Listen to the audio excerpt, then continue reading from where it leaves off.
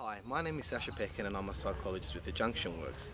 Now, I've been working on a program called MindWorks, and MindWorks has come based on a number of different experiences that I've had working in the field of disability. And one of the biggest experiences that I have had is how do we engage individuals that are very difficult to engage, that don't fit the same process and program in which normal psychologists would deliver services. Four walls, one door, having a psychological conversation for an hour. Some clients just don't meet that typical experience and won't benefit from that experience. So MindWorks is a program and a process in which we'll gauge these individuals who are at the best of times difficult to engage. Now, this idea came to me when I was doing some physical exercise with a few of my friends, and one of the main things that I realized was after the physical activity we were able to engage in much more stimulating conversations. So I went to the textbooks, I spoke to some external colleagues, and I came to this understanding that what happens if we change the way in which psychological interventions are delivered to specific population groups in order to engage them in a much more meaningful way. It consists of three main tiers. The first tier, which involves some form of physical activity, second tier, which involves some form of grounding, and then the third tier, which is the most important tier, that engaging these individuals in some form of therapeutic service, some form of therapeutic discussion. And usually you can do it in a group-based setting, because a group-based setting seems to be a much more of a supportive environment, a comfortable environment for these individuals. So tier one specifically involves some form of physical activity. Anyone that completes physical activity, their mind and their body releases feel-good chemicals, and we're naturally in much more of a better and comfortable place. Tier two involves some form of grounding, whether that is deep breathing, meditation, mindfulness, whatever you want to call it. It engages people in their environment, in their natural environment, and takes their attention away from the thoughts that are going on in their mind.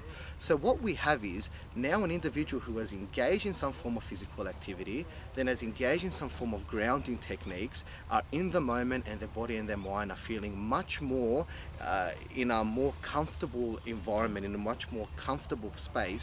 So therefore we can move on to tier three, engaging these individuals in some form of therapy. One of the things that we see when moving into tier three is an individual who has exercised, an individual who has engaged in some form of grounding.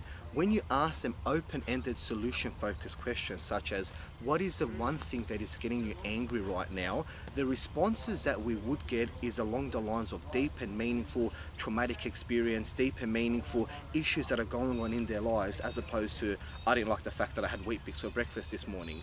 So MindWorks is a way in which not only can we engage these individuals in some form of therapeutic environment, some form of therapeutic discussion, the responses that we get after engaging in physical activity and some form of deep breathing and mindfulness activity, we're able to get someone who is much more alert, someone who is much more engaging, thus being able to reach further therapeutic outcomes with this population group.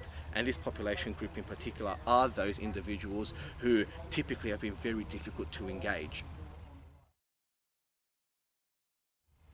So MindWorks, in a sense, is a program and a process that builds on some of the collaborative work we completed last year with Wetherill Park CrossFit and Richmond PRA.